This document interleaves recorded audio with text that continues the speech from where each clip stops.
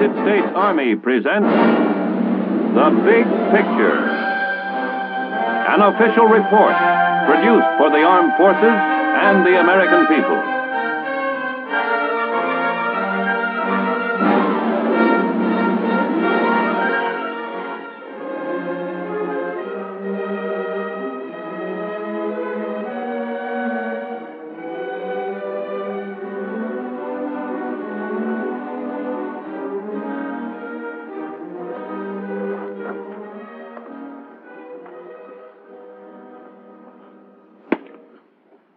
One of the finest tributes to the military stature of any country may be indicated by the number and variety of published works on its military history, books reflecting the entire spectrum of opinion on the experience, achievements, and merits of wars fought. Our country has been fortunate to have produced so many capable military critics and historians to chronicle every major action of every major war we have engaged in. The Korean War has been no exception. Many volumes have been written about this ideological conflict. Many more will be written, to be sure. I'm Sergeant Stuart Queen, your host for The Big Picture.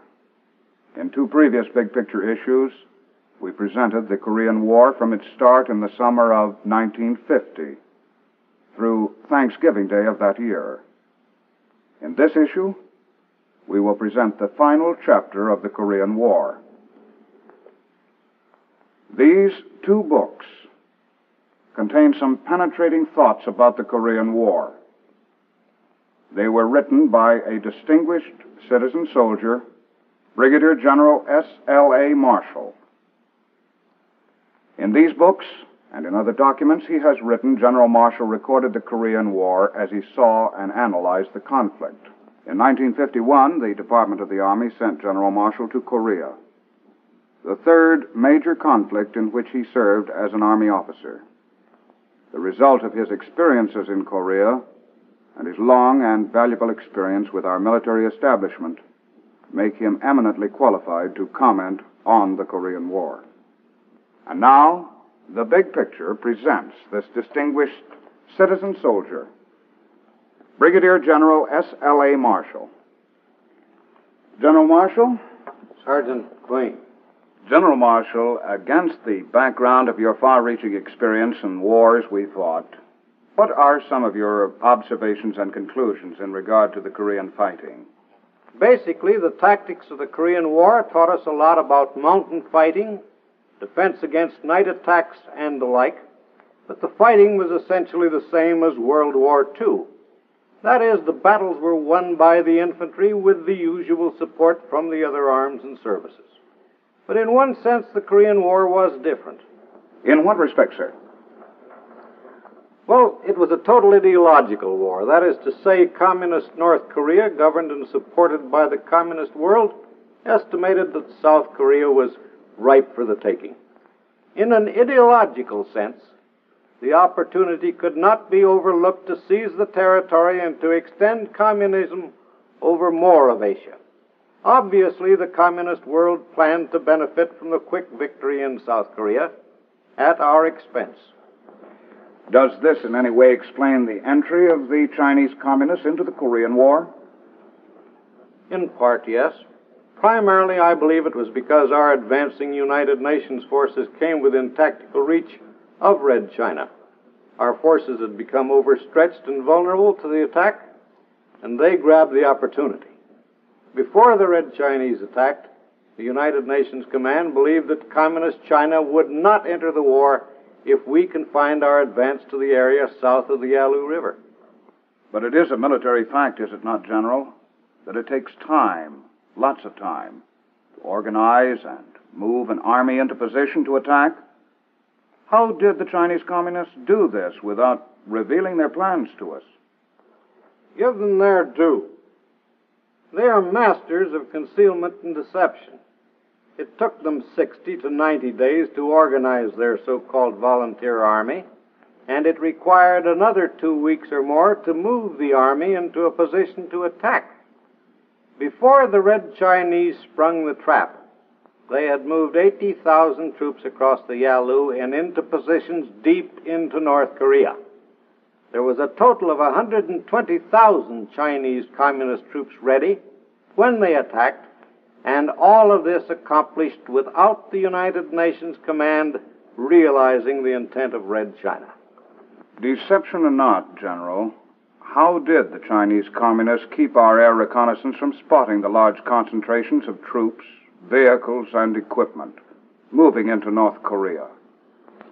Before they entered the war full length, the Chinese forces moved only at night. During the daylight hours, they packed themselves into whatever buildings, houses, and huts they could find. They were jammed in like sardines. Their vehicles and equipment were camouflaged expertly.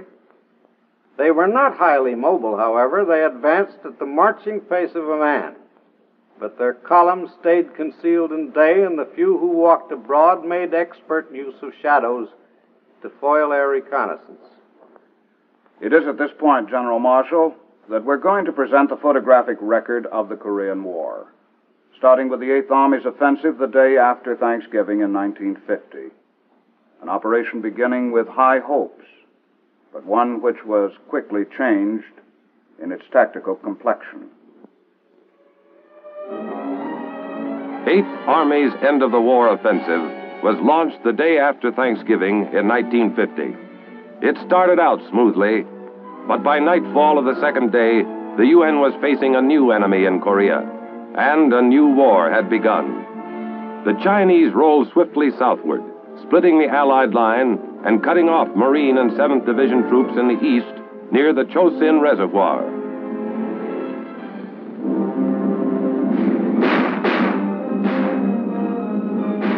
We took turns sleeping in the daytime. It was too cold at night. I heard later we lost more people from freezing than from enemy action. Even the mortar rounds froze through the casings.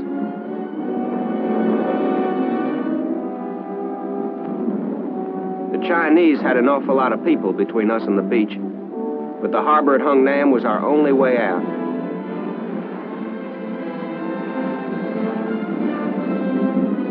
All our resupply came by air. Without that, we never could have made it. Same goes for the close air support we got from the Marine Air Wing and the Air Force.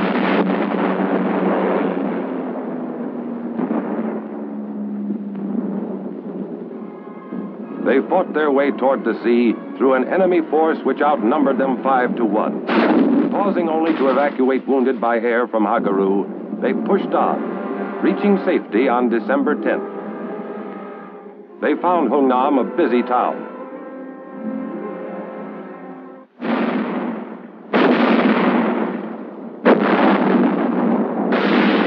Within the harbor's perimeter, heavy weapons worked around the clock, throwing up a curtain of fire through which the enemy divisions dared not pass. Behind the guns, a near miracle of planning, organization, and teamwork was taking place. A massive amphibious landing in reverse.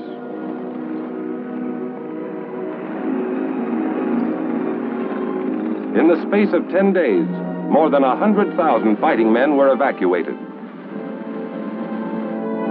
North Koreans, by the tens of thousands, flocked to the dock area to plead for evacuation. From this one area, more than 90,000 North Koreans deserted their homes rather than return to the life they had experienced under communism. We were the last to leave. When we were gone, the harbor would be too. We set blocks of TNT and laced hoses filled with jellied explosive all along the waterfront.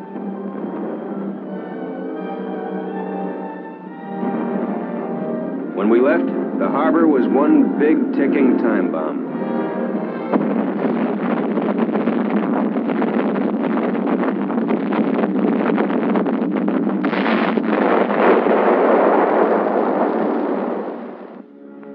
The evacuation convoy steamed southward toward the free ports of Pusan and Pohang. Their troops would reland, regroup, and move back to engage the enemy. The military withdrawal by land was orderly as the rest of the 8th Army pulled back once again across the 38th parallel. But for hundreds of thousands of civilians trying desperately to outrun the advancing communists, the journey southward was a nightmare of cold, weariness, and confusion. Old people pulled loads meant for oxen, or carried their precious few belongings on their backs. Children who had no part in the causes of war received full measure of its hardships just the same.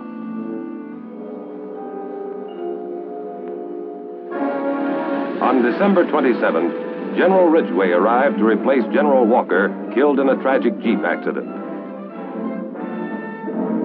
He was just in time for the enemy's New Year's Eve offensive.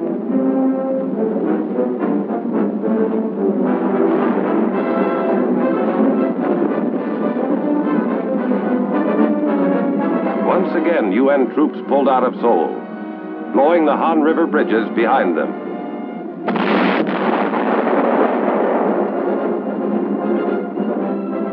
Incheon, like Hungnam, was evacuated by sea. Here, too, we took pains to leave nothing behind which the enemy could use.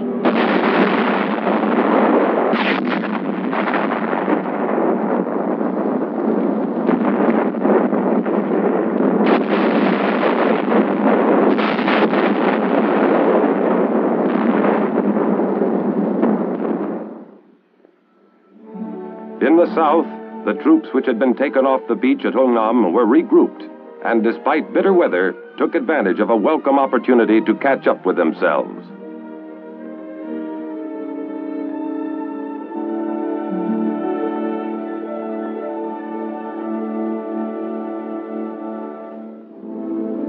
By mid-January, the enemy offensive had bogged down. Using fire-hardened troops, Ridgway launched a series of short, high-powered thrusts called Operation Killer. The enemy held a huge numerical advantage. Ridgway was out to eliminate it.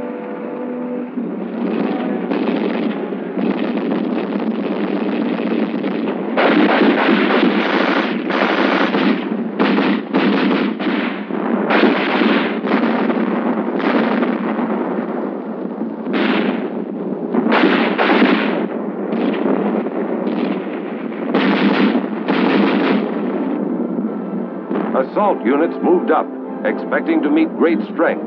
They found surprising weakness. Under the pounding raids of Operation Killer, the enemy fell back. Ridgway pressed the advantage. No rest for the enemy, and not much more for 8th Army.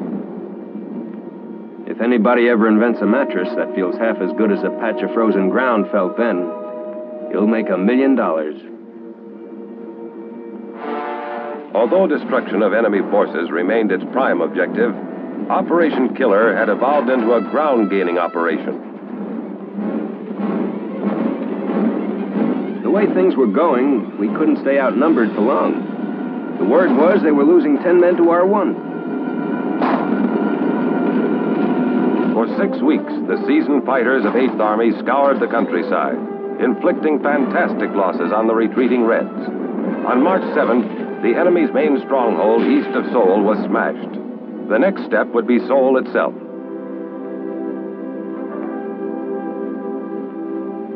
On March 15th, Korean troops entered the city.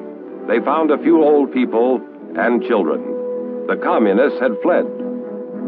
Across the full width of the peninsula, the enemy was retreating. Figure this one out. We're chasing them, and they're leaving surrender posters behind for us. In April, General James Van Fleet arrived to take over the 8th Army.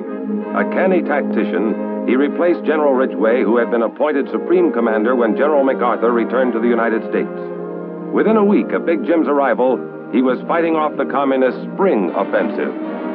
The Communists concentrated their barrages on the East Central Front, probing for a weak spot into which to pour their tides of humanity.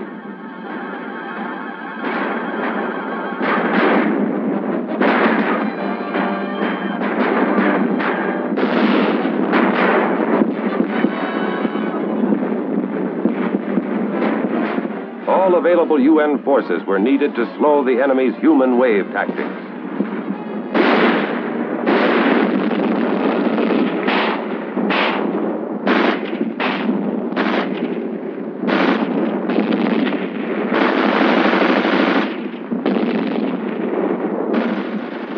routine.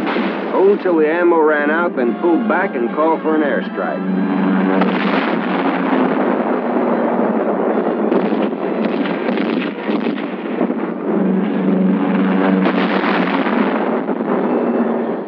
When foul weather grounded the Air Force, units north of Seoul were forced back across the Imjin River.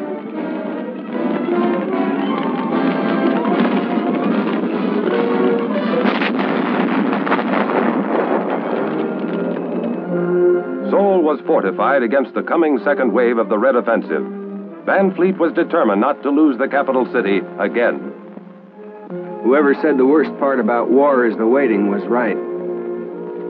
Still, we didn't have to wait long.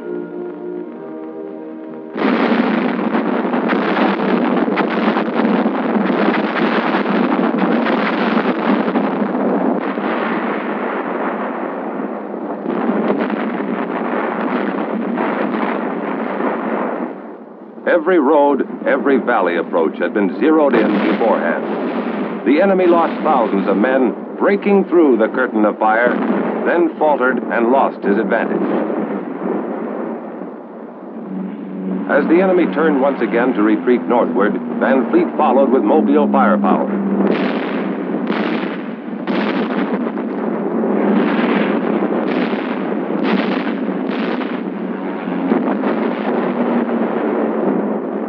By June 2nd, we had recrossed the parallel. The enemy had spent 200,000 men, a third of his entire force, and gained nothing but the knowledge that numbers were not enough. Operation Killer continued without let-up.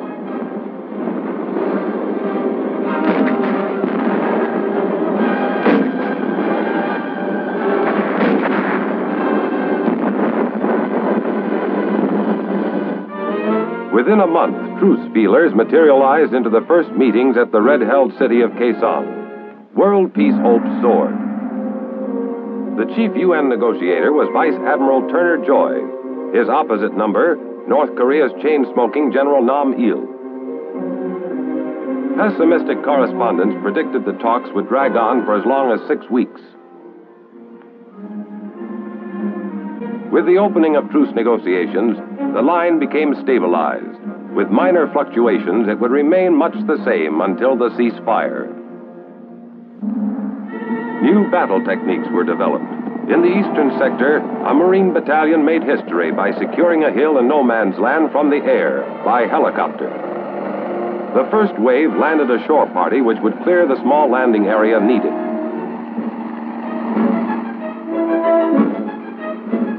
In a matter of minutes, the first copter load of aerial cavalry was arriving, fully equipped, fresh, ready for action.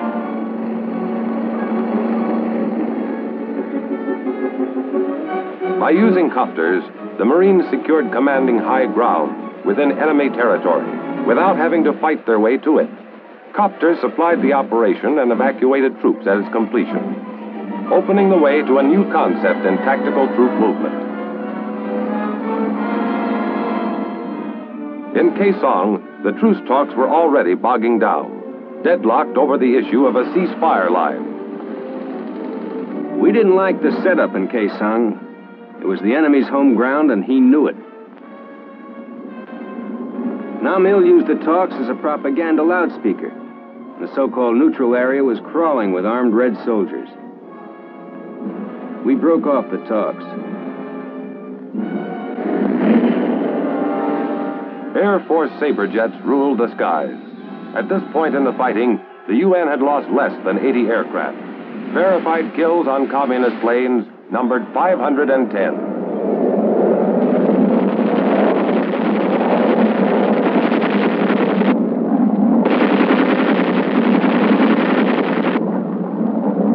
On the sea, as in the air, United Nations firepower went virtually unchallenged.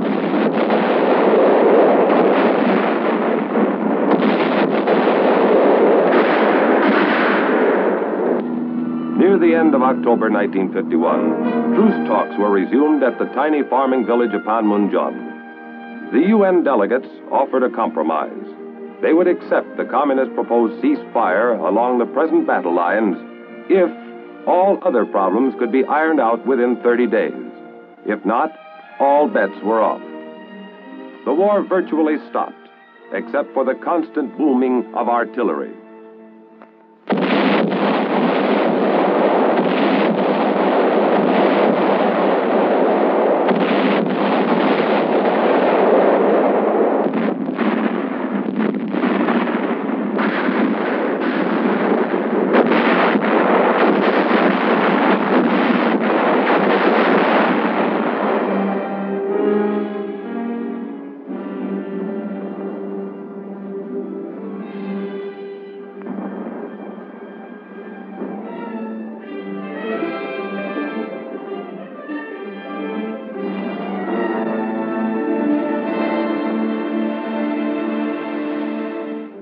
Winter came, the deadline was passed, the war was on again. The deadlock issue now was the right of prisoners to free choice in the matter of repatriation. Both sides were adamant.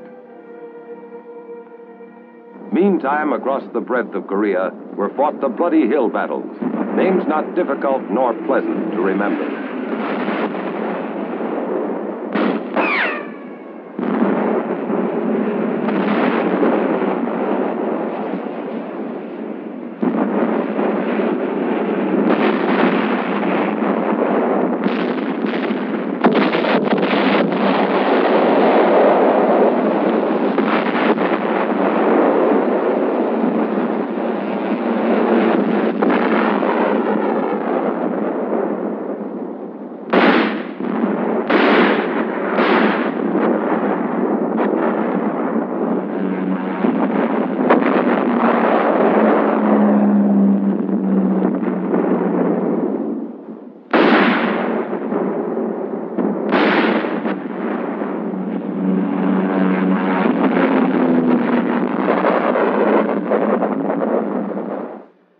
Wooded slopes were laid bare, pitted almost beyond believing.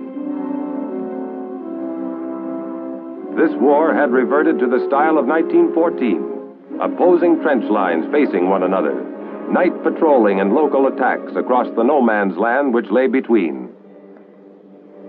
It was costly, but there was no clear way out. The big break came in April 1953 with little switch. Stalin had died in March, and Malenkov had taken over. Immediately, he launched his worldwide peace offensive, and the Chinese agreed unconditionally to General Clark's standing proposal to exchange sick and wounded prisoners. The exchange went smoothly, and truce talks were resumed. Encouraged, the world listened for news of the final signing that would mean ceasefire in Korea. It came on July 27, 1953.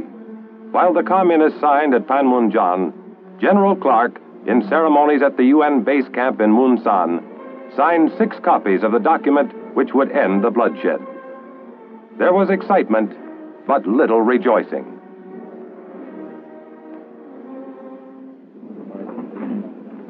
We have stopped the shooting.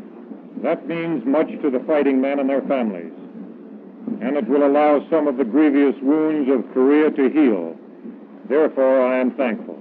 The task now is to put the ceasefire agreement into full effect and get down to working out an enduring settlement of the Korean problem.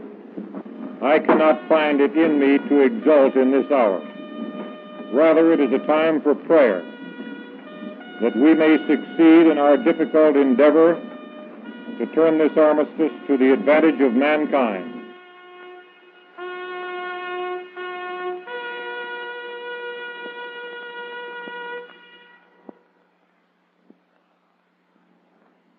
Yes, the free world was happy to see the truce concluded, and the need ended for more white crosses in those faraway military cemeteries in Korea. General Marshal, few of us possess your extensive background from which to draw when evaluating military affairs. In the light of your experience, would you tell us some of your thoughts and conclusions with regard to our country's participation in the Korean War? One of the most unusual is what might be called our psychological experience. The long truce negotiations, the seemingly interminable haggling by the communists. These things could have been foreseen by us. Red China's leader, Mao Zedong, published in 1945 his outline of communist doctrine. In it, Mao stated clearly that if he ever had to negotiate with a capitalist country, he would use the same delaying and demoralizing tactics used by Trotsky for Lenin at Brest-Litovsk in 1917 and 18, when the Bolsheviks were negotiating with the Germans for an armistice. Now, these same techniques were used by the Chinese communists in Korea. The negotiating table was employed as another battlefield to demoralize us. General, were there any other aspects of our psychological experience in Korea? Well, indeed there were. The American troops were the best fighting men the United States has ever delivered to a battlefield. And they fought better than any troops before them. But they had no training in the ideological aspects of war. And so when American troops were captured, they were not prepared for the psychological warfare techniques of communist prison camps.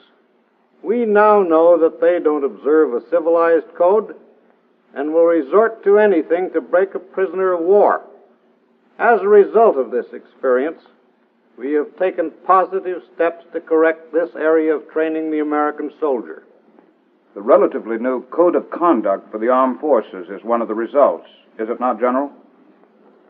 Yes, a direct result of the Korean War. And we all know how important that code is today. And now, General, what are some of your other conclusions with regard to the war in Korea? One other point. We learned again in Korea that a trained reserve and ready National Guard are essential to our scheme for survival. I saw hundreds of reservists flown in and fitted into broken units. In the great emergency of the 1950-51 winter, these citizen soldiers had been suddenly lifted from their homes, but they kept their chins up. They fought bravely. The 8th Army couldn't have rebounded otherwise. At one time in Korea, our forces were about 50% reserve and National Guard. There's a great payoff in these civilian component programs.